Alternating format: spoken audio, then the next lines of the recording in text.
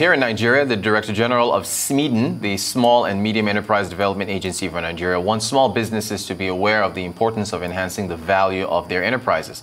Diko Rada made the call during a world press conference ahead of the 2021 World Intellectual Property Day. He's concerned that most small and medium enterprises across the country do not market their products and services to attract the desired customers. April 26 each year, the World Intellectual Property Day is celebrated to shed light on the role that intellectual property plays in encouraging innovation and creativity in society.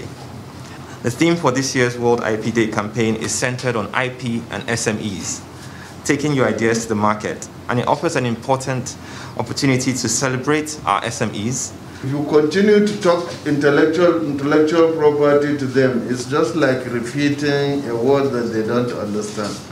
But I think there is need, whenever you are having this kind of panel discussions, you should expand it by creating like a marketplace where you can engage the local people and then also engage local people who speak their local language. They explain every details of this kind of activity to them. All right, Ngozi Aderibigbe, partner, head of intellectual property practice, Jackson Etti Edu, joins me now to discuss this. Good morning to you. Thank you so much for joining us. Morning. I guess, you know, like we heard the Director General there saying that intellectual property, it's a word people, well, some people don't understand. Can you help us define it? Okay, so I'll break it down and make it very simple. Intellectual property would refer to products of the human creative abilities. So, for instance, we have, as humans, one of the unique things about us is that we can create things based on the thinking that we put into activities and things like that. The product, it's intangible, but it has real value, and that we identify as intellectual property. So what are the various kinds of intellectual property that can be protected? Okay, there are about 4 or 5 types, depending on how you look at it. The most apparent one is trademark, which everyone can relate to, because that's what you see when you have a brand, the name of the brand, the logo, and things like that.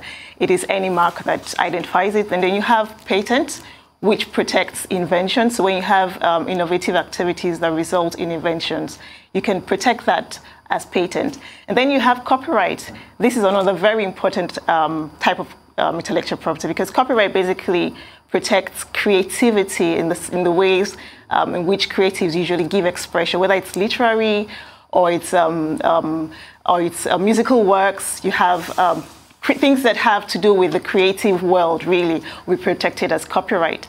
And then you have designs. Industrial designs have to do with aesthetic outlook of products, so tangible products, the way they look, the way they are packaged, all that will be protected as industrial design. And then one big one that we often miss is trade secret. Now, this has to do with valuable information that any business would have, which gives it a competitive advantage in the market. So in a nutshell, those are the different forms of intellectual property.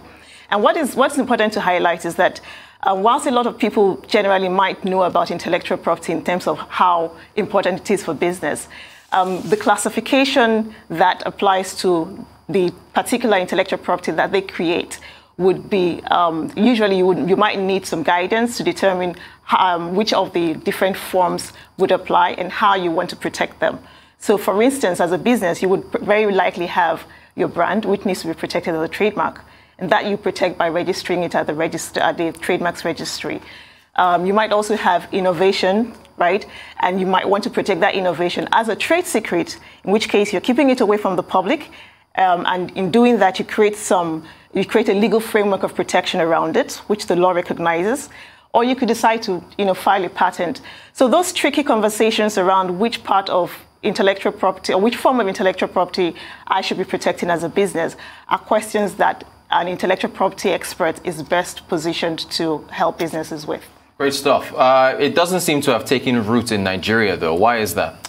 Well, I wouldn't say it's peculiar to Nigeria. The growth of intellectual property globally has been attached to the trend in economic development. So we are at a time where in our history, in our industrialization, where we have a knowledge-based economy, basically, that has meant that there's a lot more attention to intellectual property capital as it's a major part of any business growth, any business story, right? If you're going to make it as a business, you do have to have a lot of intellectual capital, invested in that business. That means that you need to protect that, as intellectual capital is intangible. The only way to protect it is really by way of intellectual property rights. So that trend is actually what is driving IP awareness. But I'd say, like I said earlier, IP awareness and IP education are not exactly the same thing, right? Because a lot of people understand the concepts, right? They understand that they need to be aware of it. They need to, they understand that intellectual property plays an important role in their business. But what they fail to realize or to understand is how that intellectual property right can be protected. When it comes down to it, how do you ensure that your business ideas and all the great things you're doing as a business is secured by way of intellectual property? And I would say it's not just a Nigerian problem. This is something that is global. I was just reading a report the other day. It's a survey conducted in the US, and it showed that over 95% of businesses in the US were aware of intellectual property.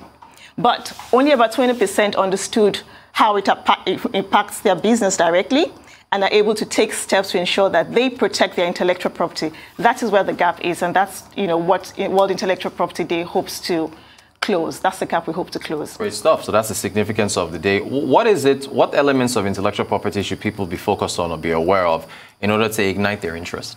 I think the first and most obvious, like I said, is trademarks, right? Any business would start off with a name. Any business will start off with a brand name and a logo and a slogan. You need to have that protected, first of all. The risk of not doing that is that you would have another business, a competitor, who can take advantage of your goodwill and use a similar trademark or even an identical trademark. Now, this is one of the reasons why counterfeiting is on the rise in Nigeria, because a lot of businesses haven't done this first thing, which is registering your trademark. And then you look at businesses that thrive on account of the innovative products and activities they come up with. How do you ensure that your competitor cannot take that and run with it? The way to do it is to either protect it as trade secret or patent. If you understand the correlation between your business success and intellectual property, the conversation is easy. So for us at this time, our focus is on helping SMEs, because this year the focus is on SMEs, helping them make that connection between the value of their business and the intellectual capital that has gone into the creation of that value, and ensuring that they take steps to protect that capital. Would that help to solve the issue of capitalization for a lot of SMEs? How would understanding of IP and fleshing out that understanding help businesses with capitalization, which is a big issue? Exactly, and that's a very good question. Okay, so intellectual property creates value for the business. It captures value, actually, right? So you do what you do as a business, right? Create your unique flavors, and you capture it by way of intellectual property protection. It becomes that legal right that enables you have access to investors' funds, enables you, because of course your business is the value of your business is you determine that value by recognizing the intellectual property rights that are locked into that business. And so in today's world, if you do want to have access to funds, you do have to have a very good sense of what your intellectual property assets are as a business. And that becomes part of the conversation where you're looking at your value as a business and what the potential yields might be for any investor who is interested in putting money in your business. Great stuff. We have to have you back for further conversation. Ngozi Aderibigbe, partner, head of IP practice at Etti Edu and Edu. Thank you so much for taking us through. Thank you for having me.